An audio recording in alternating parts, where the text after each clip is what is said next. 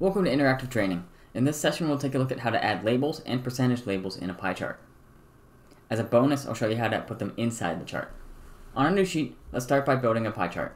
Double-click Sales, double-click Region, click on Show Me, and select Pie Chart. Let's make this bigger. Bring a copy of Sales onto Label, and now we have Sales, and one more copy of Sales onto Detail.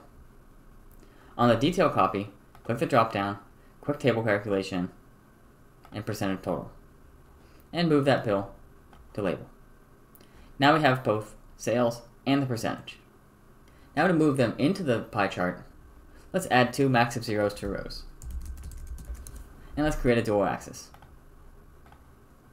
We're going to need a copy of sales, so click on the sales drop-down and select duplicate. On the first bill, put sales copy 2 on size, and now we can size the pie charts separately. Let's keep the first one really small and the second one much bigger. Hide the labels on the second max of 0. And that's it. If you enjoyed this content, make sure to like and subscribe for more.